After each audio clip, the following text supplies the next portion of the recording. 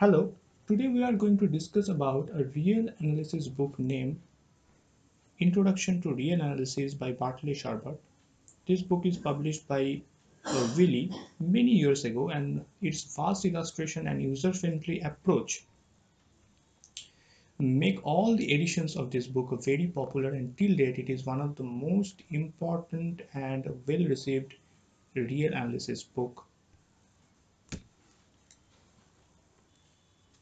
The study of real analysis is indispensable for a prospective graduate student of pure and applied mathematics.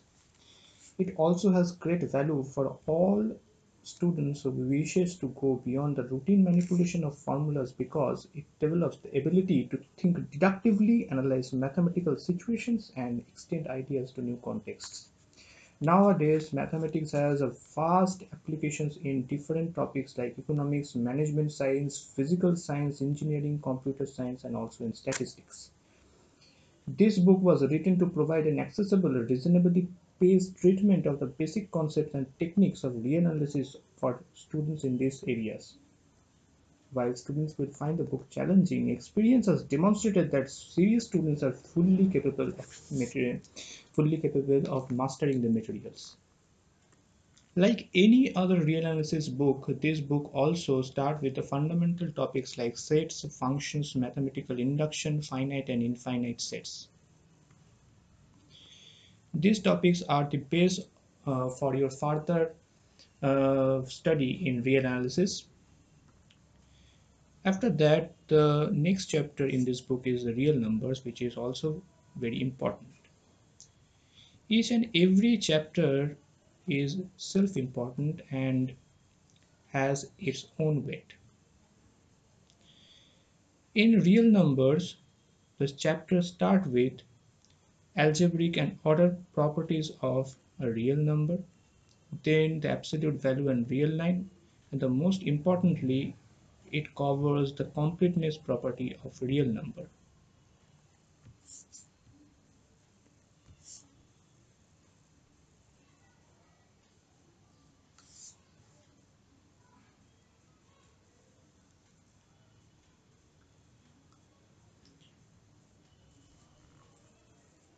In this portion, one of the most important thing is suprema and infima. All these definitions are very much important, like bounded above, bounded below, bounded and unbounded sets, etc. All the formal definitions are given with examples in this pictorial representation. As we can see, this is the definition of least upper bound or supremum, and we also have the definition of infimum, that is the greatest lower bound.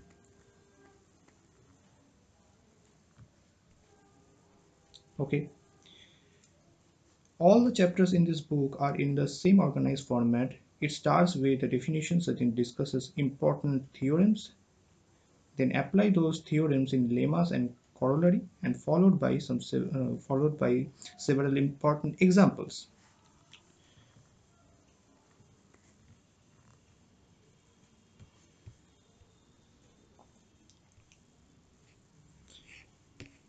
Each and every section has its own exercise. All the exercises have numerous numerical problems, and the hints are given in the back side of the book for some selected problems. The next section is application of the supremum property. It is also very important. It is an application based portion of the supremum property with examples as we can see, and it is the most important thing. The Archimedean property it has its own applications also. We are given the proof, and all the proofs are based on sets, unlike the book like Rudin, where the proofs are given on the basis of metric spaces. In this book, we do not have the proof based on metric spaces. All the proofs are based on sets. This is also a particular proof which is very much important, and this type of proofs clear all your basic concepts in real analysis. So you must read all these things to get a vast insight. Now let's come to the chapter 3, which is sequence and series. Sequence and series, I think this chapter has the most uh, weight in reanalysis. It is very much important as a concept, and it is also very much important as a chapter for your undergraduate or even in postgraduate courses, and also in different competitive examinations like JAM and ISI examinations. In this chapter, uh, the book started with sequence and their limits, then followed by limit theorems, monotone sequence, subsequences, and most importantly, Paulson-Weierstrass theorem. Okay, here we are given definitions of subsequence with formal examples. As we know that this book has this type of organized format: definitions, examples, theorems, and so on.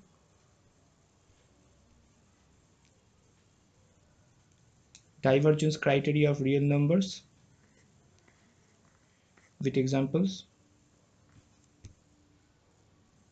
existence of monotone subsequences, and similar topics are there in this chapter.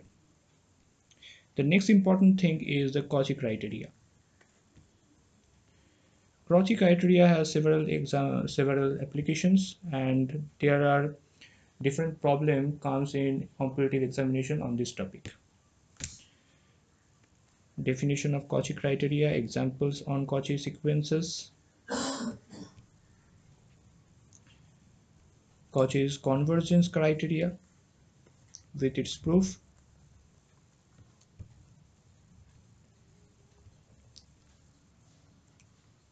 okay.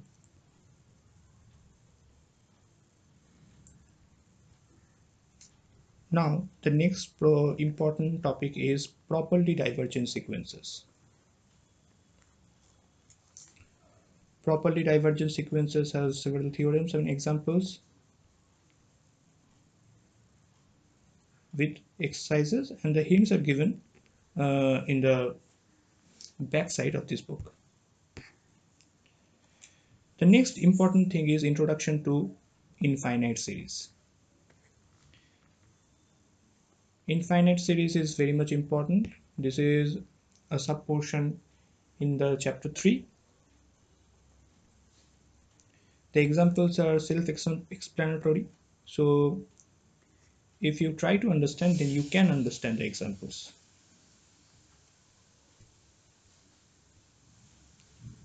Okay, there is also a Cauchy criteria for series.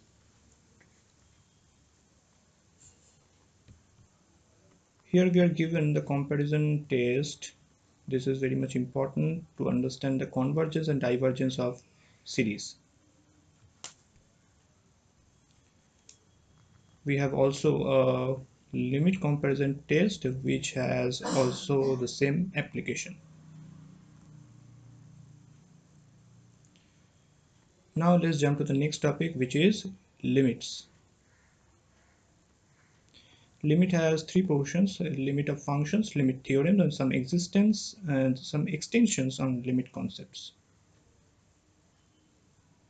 You need to know each and every theorem in this chapter. All the theorems are very much important. One of the important theorem is squeeze theorem. We see several problems on this squeeze theorem, and it is very much important for JAM also.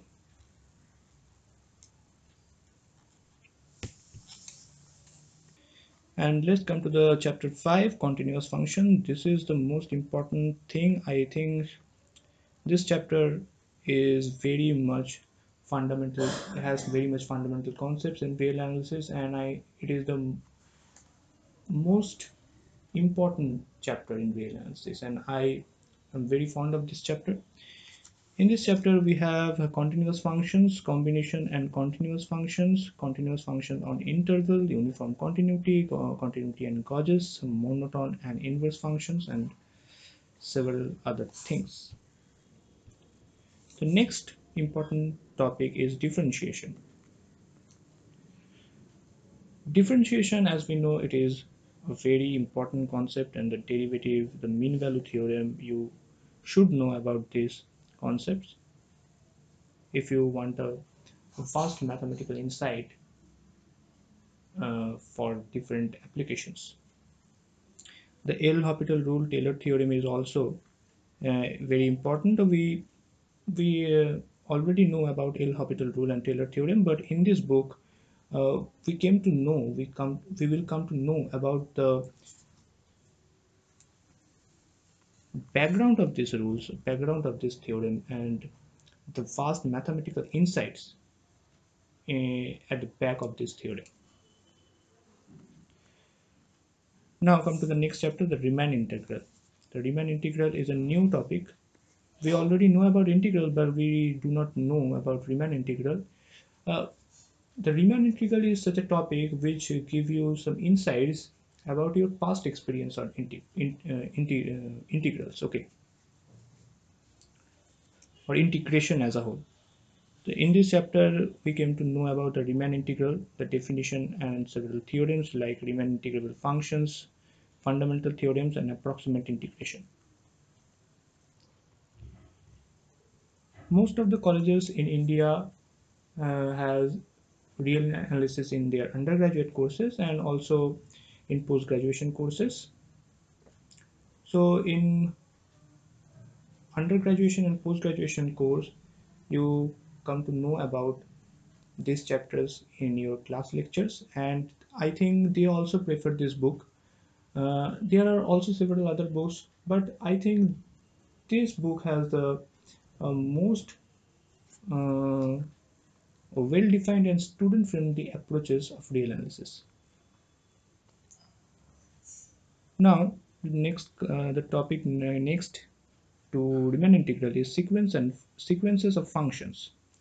In this chapter, we came to know about the very important thing, which is pointwise and uniform convergence.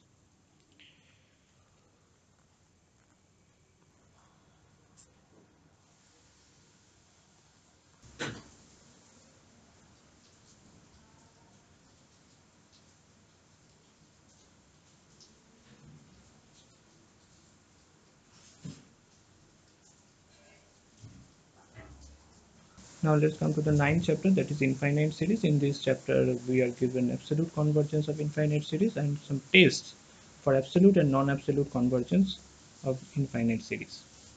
We also have series of functions, and lastly, we are given the generalized Riemann integral.